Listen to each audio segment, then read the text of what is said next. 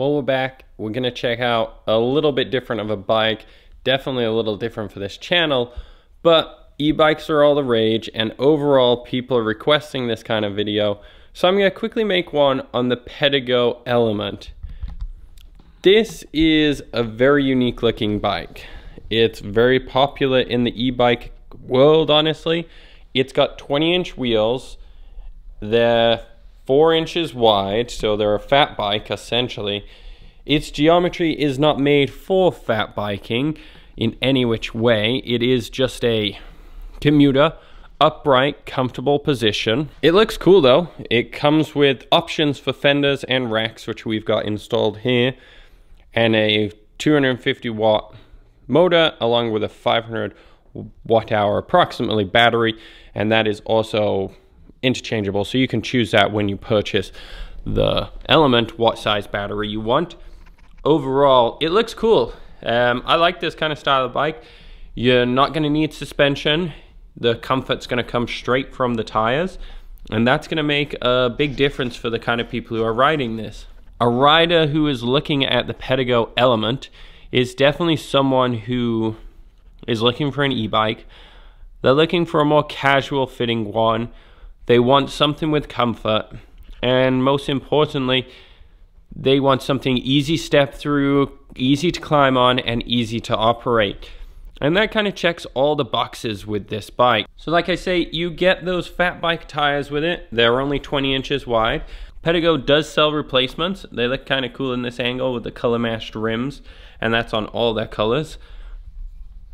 You can get easy replacements. This is a USA based company, so it's super easy to get parts, replacements, maintenance, and it's easy to talk to someone who actually exists. A lot of these companies who make this style of bike, you know, are overseas, potentially cheaper Chinese quality.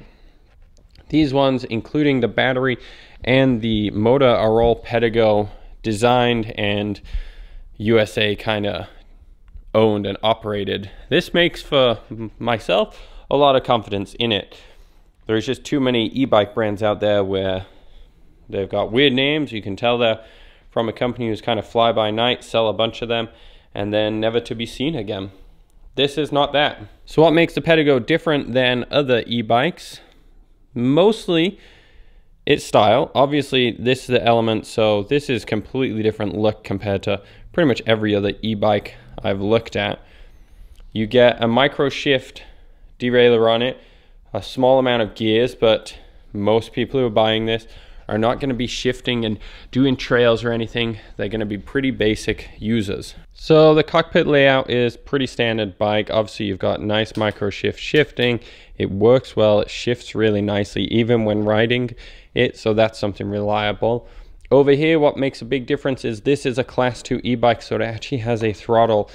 This one can run straight in a throttle mode. There's just a power on button here. You can run straight throttle mode and not need to do anything else with it, or you do get a full pedal assist option. So you can choose that in the console, which is pretty basic. You have 6 modes, 5 electric assist modes, which increase throughout here, very easily operated, if it'll focus. Plus and a minus, and then a mode which will turn it on and off. This one unfortunately is dead, which I did not know when I started this video. Doesn't matter. Tells you speed, rough range, battery level, and then you can choose which mode you're in. So you have an off mode, so you can just ride it like a regular bicycle. 1, 2, 3, 4, 5, which go all through different assist modes. And then mode 6, which then is just straight throttle mode, and you can just cruise along. You can also choose the throttle at any point in any other operational menu. This thing is a class 2 e-bike, so it still maxes out at 32k an hour. So it's fast, but it's not dangerously fast. The throttle, I will say, is quite powerful. It does ramp up the electric assist very quickly.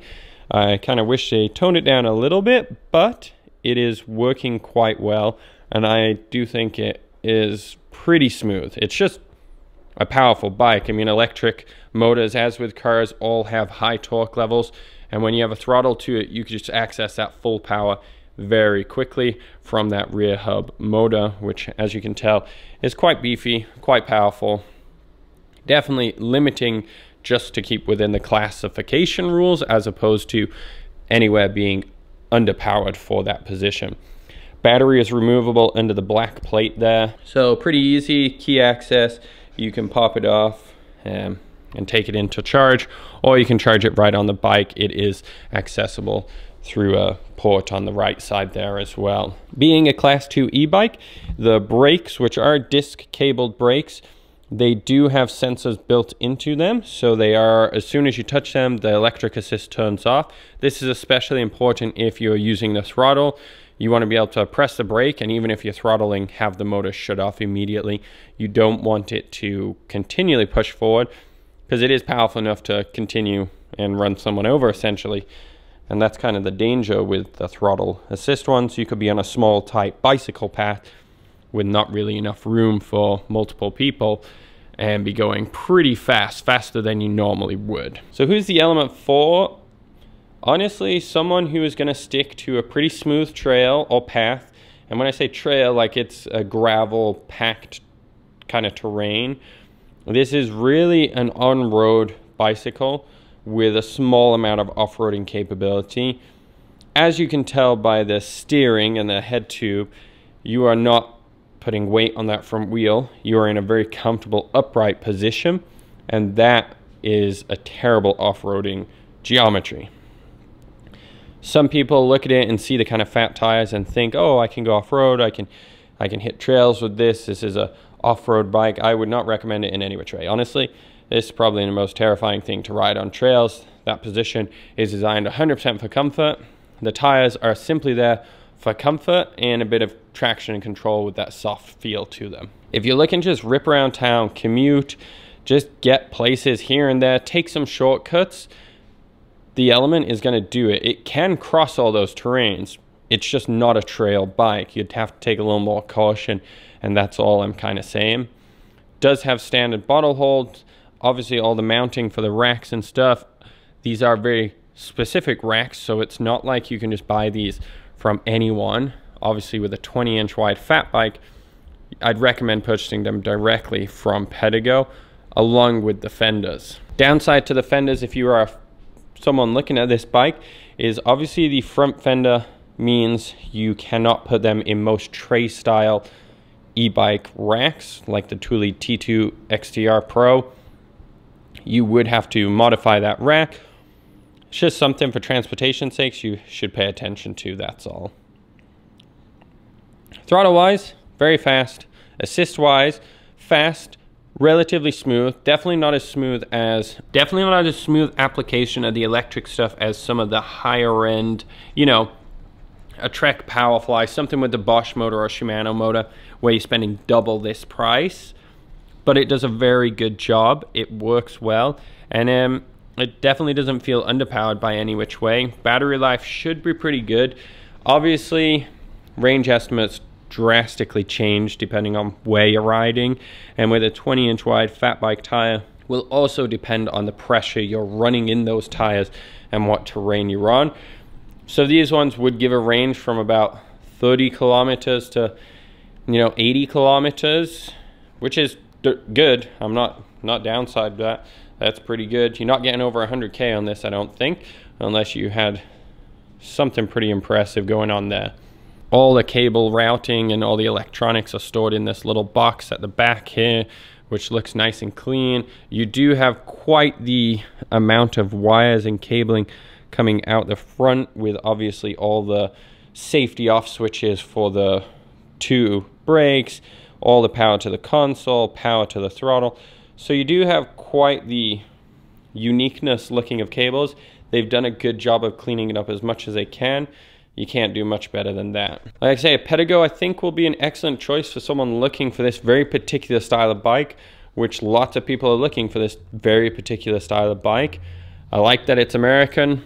It's going to be reliable, and honestly, it's just nice that there'll be someone to call and contact. There is a lot of these style of bikes out there, which are you buy from Amazon or Costco for $2,000, and you never see anything again. It'll just go in the garbage, and honestly, it'll be a biggest waste of money of your entire life, unless you're the lucky one who gets one that lasts for longer than 2 years, which doesn't sound like many of them are.